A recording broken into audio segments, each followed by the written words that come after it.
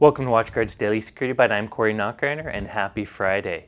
Today's story is a ton of Cisco updates. Over the past few days, Cisco has released a number of security advisories and patches fixing a bunch of vulnerabilities in many of their products, including their Firepower security appliance, an email security appliance, a video conferencing solution, any of their products that use OpenSSL, but most of all, their iOS and iOS XE operating system, which of course is the operating system that runs on their routers and switches. Now, these updates fix a ton of different vulnerabilities with different severities and impacts, but the big theme here is denial of service attacks on iOS products. So many of you are probably Cisco iOS administrators. You have routers or switches that use iOS or iOS XE.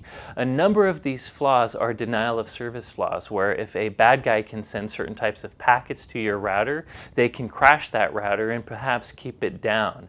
Now, there's different mitigating circumstances around some of these attacks. They won't work all the time. In some cases, you have to enable certain components, but nonetheless, the main takeaway here is if you're an iOS administrator, you definitely want to check out Cisco's patch day and go download any security patches you need. Besides the iOS patch, you also should probably pay attention to the OpenSSL issue, as that probably affects a lot of Cisco products as well.